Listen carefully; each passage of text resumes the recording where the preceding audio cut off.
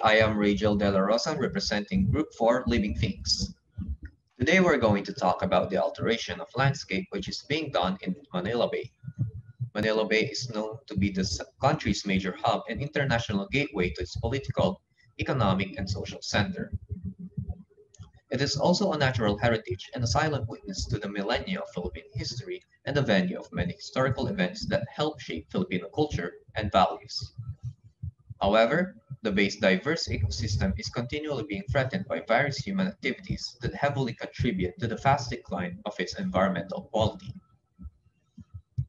This concept map shows the alteration of the landscape of Manila Bay. At the center is the plan for Manila Bay Rehabilitation Project by the Department of Environment and Natural Resources DNR. On the left side of the concept map are the causes as to why the landscape of Manila Bay is changing, while on the right side are the evidences to prove it. The solutions to solve the problems are indicated below, which are divided into three phases. These are the following causes. Leaks in old sewage lines, wherein they are not constantly being monitored or changed to sustain its function in stopping the spills of toxic waste to the bay. Informal settlers play a significant role in the declining water quality found in Manila Bay as they do not have access to the drainage and even garbage disposal of the area, which in turn would cause them to dump their waste directly into the bay. Overfishing and oil spills from ships and tankers would also lead to the decline of marine biodiversity.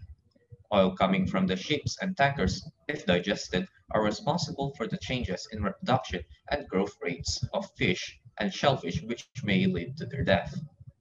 Moreover, with Metro Manila becoming a dump site for waste with around 168 metric tons per day of domestic sewage being discharged, this is in turn the result of the increased concentration of nitrate, nitrite, ammonia, and phosphate, which are highly toxic chemicals to humans and animals. If nitrite were taken in excessive quantities, it would disrupt the oxygen delivering ability of hemoglobin in the bloodstream and therefore would cause death. Aside from this, seafood and sediment contamination are caused by heavy metals and pesticides that are being used by the people. They also pose a threat to the environment's functionality as they become toxic over time. The list goes on as saltwater intrusion from the uncontrolled withdrawal of underground for various uses would further lessen the availability of quality water for human use.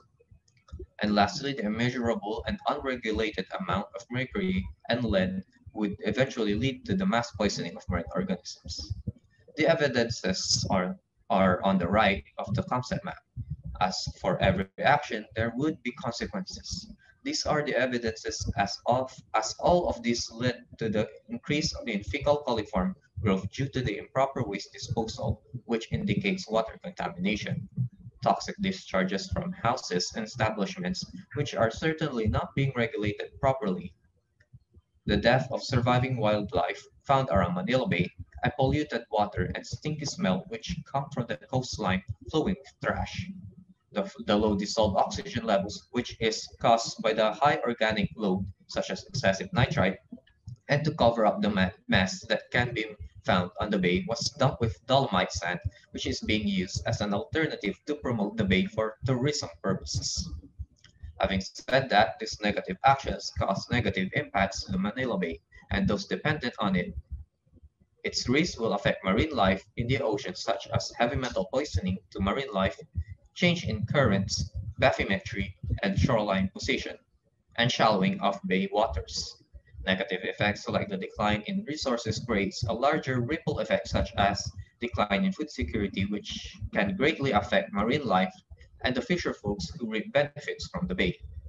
If activities like fishing and swimming are continued in such contaminated waters, the inhalation of dolomite sands and consumption of seafood from the bay could pose harm to human health that could create social unrest and it will also increase the costs of healthcare.